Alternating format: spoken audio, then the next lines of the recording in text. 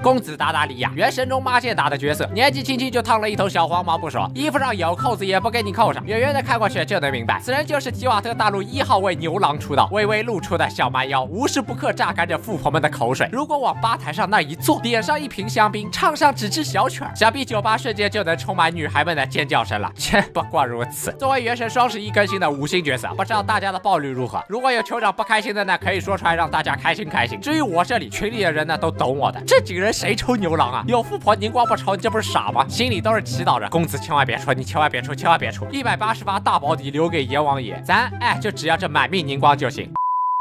众所周知，愚人中有11位执行官，每一位都是狠角色。像之前那位掏咱们拉垮封神的女士是第8席，而公子达达利亚则是其中的第11席，也就是末席。不过这个席位的排名并不代表实力排名，相反，他的角色描述中说他是最年轻的执行官，也是最危险的执行官之一。甚至代号公鸡的愚人众首席执行官也这么评价他，说他向往的战斗非常人之所想，是极致而又高危的体验。我想这应该是对他实力的认可。角色故事2中也记载了不少他的战绩，什么独自一人干翻龙窝、颠覆贵族啥的，而且支线里还说他曾经扛着一条200多只派门大小的鱼回去给弟弟妹妹们煲鱼汤，战斗力可以说是杠杠的。身为愚人众的执行官，公子和他的同事们相处的并不融洽，之所以被派遣到离月这么远的地方，是因为其他的执行官看他不顺眼。明明身处在整天捣鼓阴谋的团队，公子却不喜欢搞那些小动作，做事也是我行我素，特立独行。不过即使如此，在履行自己职责方面，他一点都不含糊，言出必行。即使承诺的事情再离谱，他都能够做到。与他平时平易近人、好好先生的样子不同，公子其实是个十足的好战分子。让他最开心的事情就是能跟强敌干上一架。在听女士说主角很强后，就一直心心念念啥时候能跟他打一场。虽然最后说了一通自己很强的话，还装了一波看似很强的逼，最后还是被主角给暴打了。不过打之前他说的那番话还是整得我很懵逼，搞得我还特地回去重温下拉胯封神被掏心的名场面。他说女士得手之后就急匆匆的离开，你管这大摇大摆的走叫急匆匆？走起路来嚣张就算了，走之前还不踹一脚，这哪里急了喂？还有用冰封住大家是为了避免跟主角一战。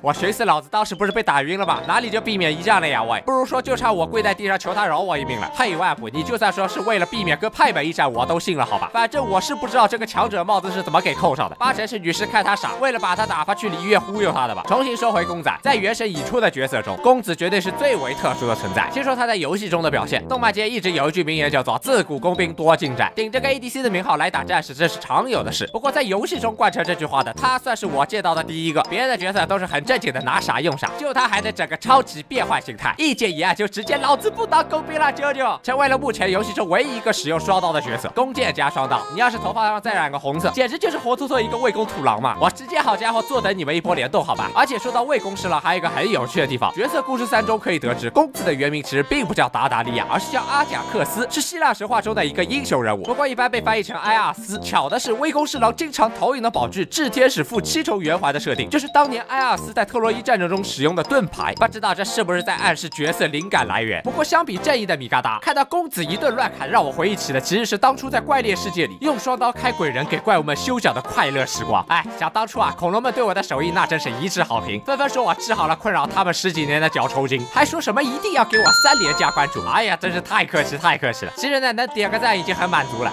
好吧，扯远了。比起近战工兵的噱头，更让人耐人寻味的还是公子所展现的能力。作为目前为止除了主角以外唯一一个能够驱使使用多种元素力的人物，和他的战斗能发掘出不少关键的线索。推完主线的都知道，公子有着3种形态。首先是平常的喷水形态，可以清晰的看到他身上挂着水属性的神之眼，没啥好说的。然后就是皮卡丘形态，从哗啦哗啦喷水变成哔哩哔哩放电。战斗力的话，毕竟是后使用的，肯定比喷水形态的他要强一些。此时他的面具会被戴上，可能这就是属性切换的开关。而且原本腰上的水属性神之眼被替换成了像是雷属性神之眼的东西。不过可以看出它的内部结构与正版的神之眼是完全不一样的，所以这应该是斜眼而并不是神之眼。斜眼是愚人众模仿神之眼制作的产物，机能与神之眼类似，不同的是即使普通人或者属性不相应的人也能够使用。不过对普通人使用的话就会遭到斜眼的反噬，迪卢克的父亲也就是因此而死。最后就是他的铠甲勇士形态，也就是魔王武装，不仅模样完全改变，原本右肩处像是装饰的菱形玩意儿也被不确定是不是水属性神之眼的东西给填充了，而原本还是挂在腰上的斜眼也被这种菱形容器包裹，贴在了肚脐眼的位置。这个形态的它战斗力提升的81.2点，一叉子就能插爆黄金屋的坚硬平台不说，更是可以同时操纵水和雷2种元素。不过这种形态负荷相当的大，确实用脑子想想，你水电一起用，这不就是感电自助餐了吗？我甚至怀疑只要放着你不打，你都能把自己电个7分熟。通过公子这3种形态，还有结合他在支线说的话，其他的执行官应该也都有类似魔王武装的杀手锏，而且人手一个斜眼基本是标配，甚至有些执行官拥有2种以上的斜眼，能够同时驱使3、4种元素力也不是不可能。不过斜眼的制作应该不是很简单，不然给每个鱼人众成员都配上，那至东国怕不是分分钟就能脚踢门德拳打璃月，区区天理弹指可灭了。与公子这一战之后啊，应该有不少人期待和其他的执行官也打上一架。不过我觉得未来应该是不太可能会和鱼人众执行官之间再战斗了，因为公子的描述中可以得知啊，鱼人众其实都是非常理性的人，不会去冒不必要的风险。这次公子和主角打起来，纯粹是因为中了钟离这糟老头子的套，自己在那儿嗨起来了。鱼人众整体准确来说，并不是传统意义上的恶人，他们的目的是收集神之心，而主角的目的只是找哥哥妹妹，两者并不冲突。温迪虽然被抢了神之心，但他本人看起来也并不太在意，也没有拜托主角帮他找回来。而且从钟离主动愿意交出神之心来看，冰神要干的大事很重要，所以应该也不会出现为了保护其他神的神之心而跟鱼人众起冲突。而且说到底，需要被保护的神大概也只有巴巴托斯了吧。而且你说这次公子是中了套吧，我倒觉得也不是，这人可能就是手痒了，找个理由跟主角干一架，发现打不过了就说自己冷静下来了。哎，这真是妙啊！本来讲到这里啊，其实公子的事情就说的差不多了。不过在看了最新的实质杂谈后，我惊讶的发现，在他身上竟然还埋了一个大坑，直接放原话给你们看一下。很少有人知道，公子在成为执行官之前是如何获得了这身武技，以及这种争斗不休、追逐战士的个性。他的师承是最危险的秘密，但这位年轻的战士自己却并不完全了解。其实本来我在角色故事2中也看到了类似的描述，说是达达利亚自14岁起便开始涉足战场。怪异的是，似乎他天生便是武技大师，精通各种杀戮的技巧。本来我以为这只是为了吹他的天赋异禀，是个无师自通的练武奇才。现在看来，他其实是有老师的，而且他的师承竟然用最危险的秘密来描述，可以看出这个老师相当不一般，是鱼人众绝对不可饶恕的人物，不然不至于身为鱼人众权力顶峰执行官之一的他都会陷入危险的处境。不过仔细想想，谁是鱼人众最不能姑息的人呢？啊，撇开拆家的卢老爷，想来想去呢，也只有那个女人，自称天理维系者的女王。难道公子的老师竟然是女王大人？公子其实是天理一方打入冰神内部的间谍？贵贵，这要是真的，这也太劲爆了，我都把自己说的给吓到了。不过如果不是的话，实在也想不到别人能够符合这个最危险的老师角色了。毕竟鱼人众虽说在其他国家各种搞事，但也不是撕破脸皮的程度，彼此之间也是有合作的来往。他的老师如果是别的国家的任何一个人，甚至是深渊方的人，好像也没啥问题吧。冰神也不至于这么小心眼，武艺非得在本国学，不然我就弄死你。反正这一波的挖坑让公子这个角色瞬间变得神秘了起来，也不知道这个大坑他们打算怎么填上，我反正是抱着瓜子等着了。好吧，那么本期视频就到这里了，还是一样，祝各位的账号好自为之，不要8时抬举，8发出金10连满命，人手一个这个神秘的男人。那么我是小新，我们下期再见，拜拜。想看电影吐槽的可以关注苏巴拉西这个京城小伙儿，想看动画吐槽的可以关注萌新2次方这个京城小伙儿。开心就好，总归还是要好好谈谈价格。砍价砍价砍他妈的，那2000最多了啊！这些钱连原料费都抵不上了。那，哎呀，5000。不行不行，哎呀，这28个股了，给了拍 Q 了。那，哎，7500怎么说？不行不行，这些钱连原料费都抵不上。82，哎，讨个吉利8888好啊。就按我说的价格，一点儿也不能再少了。他收了多少钱啊？35000减21000，你妈他收了我14000啊！难得来璃月一次，不享受美食的话，托克就太可怜了。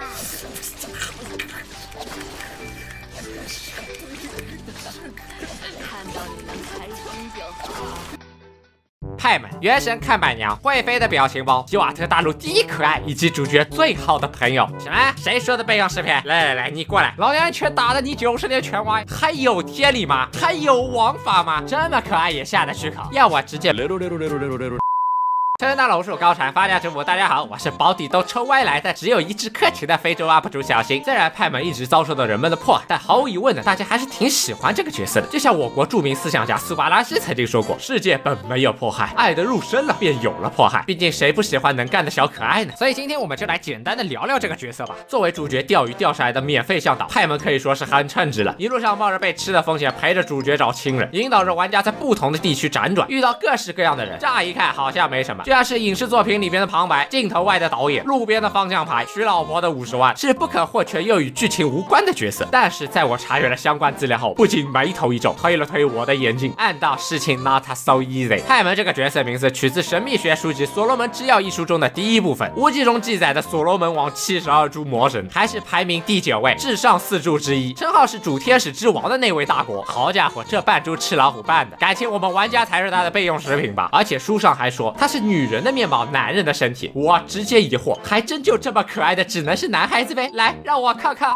不过呢，只是因为名字一样就断定他是个屌炸天的主，未免有点过于草率。也许只是凑巧呢，对不对？国外叫耶稣的也都是一抓一大把的嘛。制作组或许只是因为派门的叫起来很顺口，或者是在考虑什么名字的时候，碰巧在肯德基买了个菠萝派，准备要吃的时候，突然发觉，哎，这个派好像还挺萌的，舍不得吃，当备用食品带在身上，所以取了派门这个名字也不是没有可能，是不是？好像再说下去，我自己都快信了。当然，制作组的命名应该是不会这么随便的，证据就在于原神里边那些元素神的名字。首先最熟悉的就是这位躺在 UP 池里的爷，他的原名并不叫 Windy， 甚至他原本的模样也不是这个样子，他的名字和外貌都是借用那位他憧憬的少年。就像我虽然叫小新，但对外的名字呢就是彭于晏、上海分宴一样，和主宴差的8、9不离10。温蒂的本名叫做巴巴托斯，与所罗门王72柱魔神排名第8位的魔神巴尔巴托斯对应。书中对他形象的描述是头戴原料帽，身披灰斗篷的射手形象。你看绿帽子、灰斗篷，是不是完全一致？还有书中所说，巴巴托斯的特殊能力是赋予召唤者通晓动物语言的能力，这与剧情里他能和龙对话也是不谋而合。除了温蒂，还有守护璃月港的岩神，就是那位被璃月人民称呼为阎王爷，结果一出场就去见阎王爷的阎王帝君。不过据说是炸死，究竟是怎么回事呢？还要看后面的主线发展。所以最菜的神还是你巴巴托斯，也许他的原名是摩拉克斯，对应了72柱魔神中排名第21位的莫拉格斯。书中的描述说他是一个人面的公牛，擅长天文学以及各种自然科学，可以使人智慧，能甄别草药和宝石。虽然形象上和他刚钻出来就变成遗体的形象不是很吻合，但是后面剧情也提到了，这些元素神个个都会72变，谁还不是个孙猴子呢？虽然从目前 PC 版来看，其他元素神的名字和形象还没有公布，但他们的原型都是取自所罗门72柱魔神，这一点应该是没跑了。那么问题来了，巴巴托斯、摩拉克斯，他们俩都是神明，所以才有资格被冠以魔神之名。可这个备用食品他凭什么呀？还被赋予了魔神的顶端4位之一中的派门之名。敢这么命名说明什么？说明派门的身份应该相当不一般，起码是高于元素神的存在。以此为搜索条件来找与他定位相似的人物的话，那就只有那一位了。游戏一开始从隔壁奔片场过来打工，自称是天理维系者的女王。那么派门和女王又是什么关系呢？游戏介绍里有这么一句话：维系者正在死去，创造者尚未到来。会不会是女王像凤凰一样涅槃重生呢？而现在的派门正是她重生后的幼年形态。仔细看的话，如果去掉女王后面的长发，还真就跟派门现在的发型差不多。还有她脖子上的和派门头发上出现的黑色原始图案，以及脖子上的金圈圈和派门头上的皇冠也有些相似。这么看来的话，答案就只有一个了，女王她也是应急食品。好吧，想想应该也不会是，但你说派门是女王的幼年体，这似乎更加扯，性格差距也忒大了吧，只能用失忆来解释。不过派门从来没有提起过自己有失忆，相反，他不仅不像是个失忆的人，甚至像是一个知道很多内幕、有所预谋的人。身上有2个很大的疑点，第一个疑点是他追随主角的原因，他的解释是溺水时被主角救了上来，所以要报答他。但是派门这玩意儿明明会飞呀，怎么会溺水呢？是天气太热下海洗澡的时候被浪卷走了，还是被 QQ 人抓去当菜洗的时候给冲走了？显然都不是。最大的可能性就是他演出自己溺水的假象，以此来接近主角。这么一想呢，我就是重新看了看和派门见面时候的录像，他的表现果然有些蹊跷。再说他是在溺水被主角钓上来时，这个视线就移开了，而且左手一副想要挠鼻子的模样，不过因为他没有鼻子，结果挠鼻未遂，挠了下脸蛋。你看这里哪里像是在诉说对方救了自己一命，这分明像是开学时跟老师说没有带作业的你。第二个疑点是主角的能力获取方面，别的人物智能介绍都挺正常的，反映人人物的性格或者是意志什么的，只有主角的技能介绍不一样，全都是跟派门扯犊子扯出来的。什么掌握无形的风就掌握了蜂窝剑，研究蝴蝶振翅就会掌握了龙卷风。那你们一起看场球人战斗，是不是还能掌握火之神神乐啊？反正这个所谓的研究和讨论派门占了几层，就跟马云和我加一起是首富一样，明眼人都知道。那么问题来了，派门这么一步步的指引着主角前进，帮助他成长的目的究竟是什么呢？解释有可能是这样：要知道，原神的世界是有着7大国家的，对应着7种元素。不过呢，在很久以前，除了这7国，还有一个名叫凯瑞亚的地下王国，它发展迅速，有着先进的科技技术，在大陆盛行一时，是当时最强大的国家。然而不知道为何，这个国家突然遭遇了一场灭顶之灾，人民被扭曲成了怪物，王国沦为了魔物的温床。然而这一切并非是由他们咎由自取，或者是单纯的意外。这一物染血的骑士道上描述了这样一个骑士的故事：他一生致力于斩杀魔物，可当他来到了世界之底，了解了魔物的起源的故事时，他的思想转变了。伟大的古国被降下了不义的惩罚，伟大的古国子民被歪曲成了怪物。我的骑士道岂能容忍此等不公？若深渊是他的名，我便效忠深渊。结合官方给出的 PV， 妹妹已跪倒在残破的大地面前，血红的方块串联成线，直通深渊。这一切很明显与天理脱不了干系。不过这些又跟派门又有什么关系呢？其实凯瑞亚覆灭之后，他的人民并没有死绝，像 QQ 人和深渊法师曾经都是这个王国的子民，前者智力退化到了极其低下的程度，不会使用科技和魔法，与野蛮人无异；而后者则拥有相当的智慧，保留着过去凯瑞亚的记忆，会使用元素魔法，并且和派门一样，也可以在空中漂浮飞行，个头呢也差不多。由此可以看出，派门与凯瑞亚王国绝对有着非常密切的关系。结合一个国家对应一位神明的关系，我大胆的猜测，派门极有可能是过去凯瑞亚王国所信奉的神明，即使不是，也是与之有相关密切关系的角色。而主角兄妹就应该是凯瑞亚王国国王的子女，在国家被天理即将毁灭之时，将年幼的兄妹俩送了出去，准确的说是送出了这个世界。所以哥哥或妹妹的黑化极有可能是深渊法师通过某种技术让他看到了自己曾经的国家被摧毁，亲人被变成怪物，他的目的是向天理复仇。而派门的目的则是去引导哥哥或妹妹将凯瑞亚王国解除诅咒，人民恢复原样，去改变天理这一存在，而不是去颠覆它。好吧，总之以上这些都是我的个人猜想了，毕竟原神的剧情和背景还甚至埋了不少坑没有填完，官方的 PV 也是老谜语人了，说一半藏一半的。我可以看出原神的编剧和文案是真的下了不少心思的，人物角色个性鲜明，讨人喜欢，各种伏笔呢也是相当吊人胃口，甚至连个应急食品都已经投入了这么大的精力，看似朴实无华，其实内藏玄机，妙，实在是妙。最主要是有很多的背景以及设定都藏在了物品的介绍里，甚至是一些书籍，有兴趣的同学可以仔细去翻翻看，千言万语汇成一句话，你赶紧跟进地图吧。看到最新 PV 画的那个又香又圆的大饼，我手里的薯条已经不香了。那么本期视频就到这里啦，如果有观众大佬还有什么想看的角色解说，欢迎弹幕或者评论区留言哦。还要偷偷告诉大家一个秘密，关注加点赞就能加速 UP 更新哦。我们下期再见啦，拜拜。温迪原名巴巴托斯，原神中的风之神，虽然形象看着挺正经，不过据说是个老色批。在他的支线任务的最后，如果在他旁边切换女性角色，他就会 Nice game 的。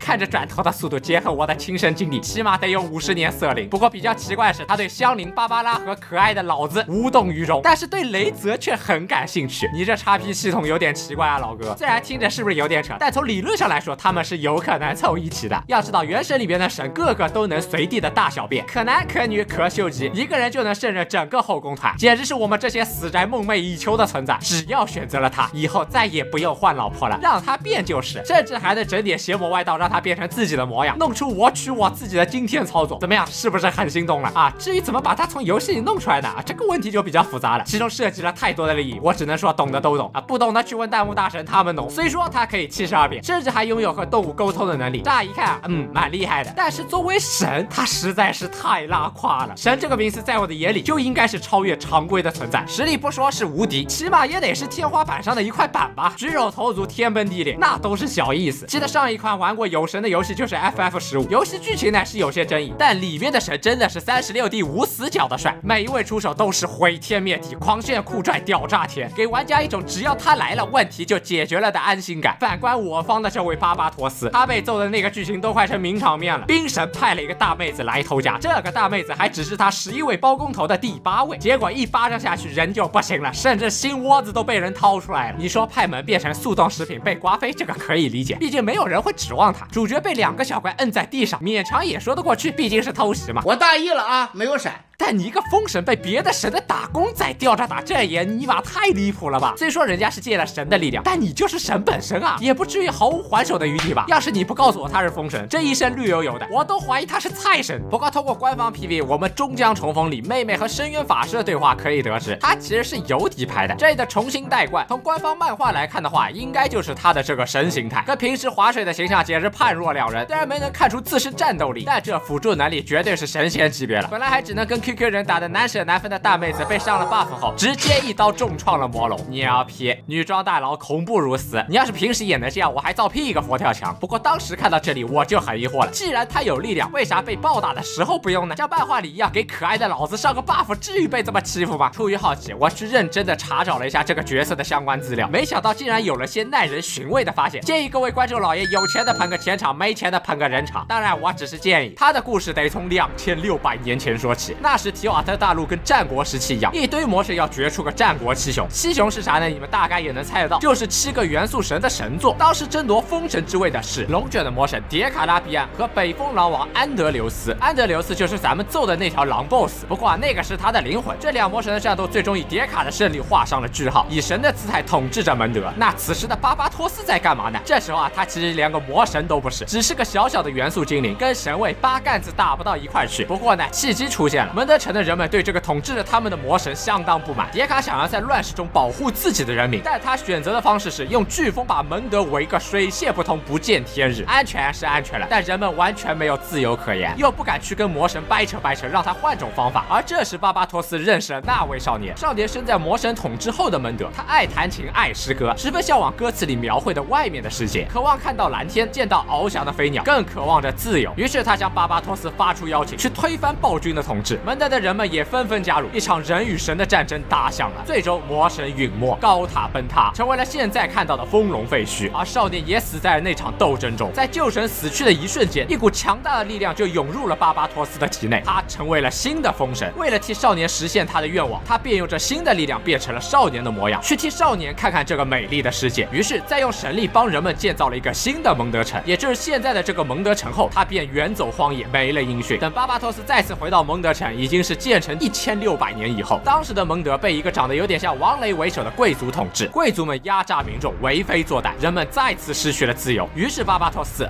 这时候应该叫温迪，他就帮助了一名叫做温妮莎的妹子推翻了贵族的统治。在这之后，温妮莎成为了蒙德城的城主，并且建立了西风骑士团。在一切处理妥当之后，温妮莎作为风之契约者，前往了原神里一个非常神秘的地方——天空岛。不光在漫画中提到了他，甚至在游戏中你也能找到他的存在，但目前对他了解知之甚少，只知道那是神居住的地方。其实当我知道这个天空岛的存在时，首先想到的就是游戏的载入动画，排除什么异次元空间的可能性，这绝对就是所谓的天空岛了，也就是主角兄妹和女王战斗的地方。在登上天空岛之前，温妮莎询问温迪是不是登上了天空岛就能成为神。温迪沉默了一下，并没有直接回答这个问题，而是跟他讲了个故事，说是很久很久以前，盘古的血液化作江河，普鲁莎的身体滋养了众生，伊米尔的脑髓成为了云海，给这个世界带来了生机。说了这些莫名其妙的话后，温妮莎便进入了天空岛。随着大门关闭，一缕像是灵魂的青烟化成了孤鹰飞了出来。千年之后，看到飞鹰的温迪告诉我们主角，这是温妮莎在守望着蒙德。至此，温迪的故事就算讲完了。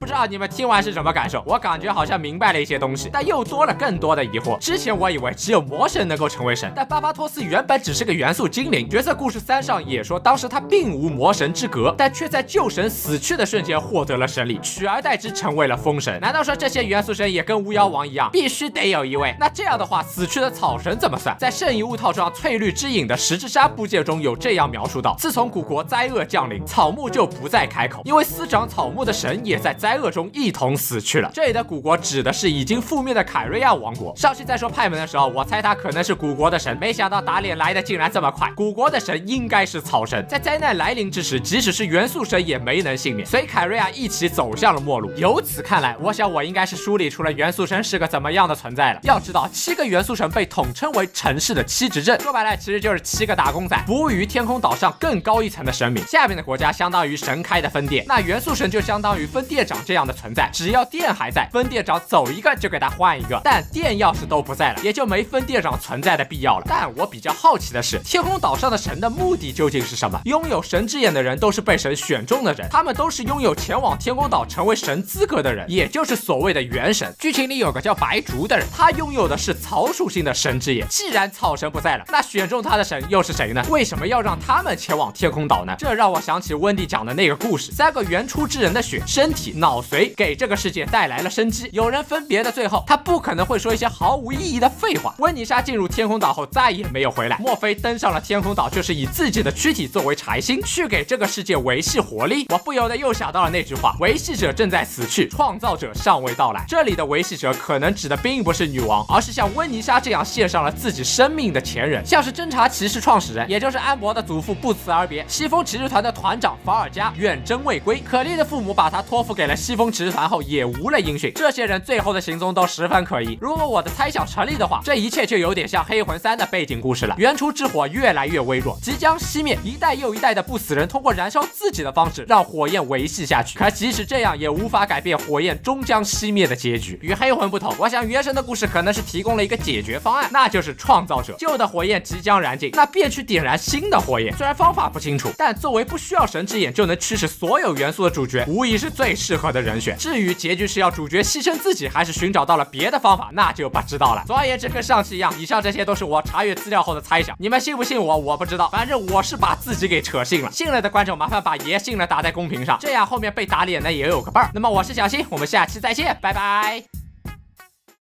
想看电影吐槽的可以关注苏巴拉西这个精神小伙儿，想看动画吐槽的可以关注萌新二次方这个精神小伙儿。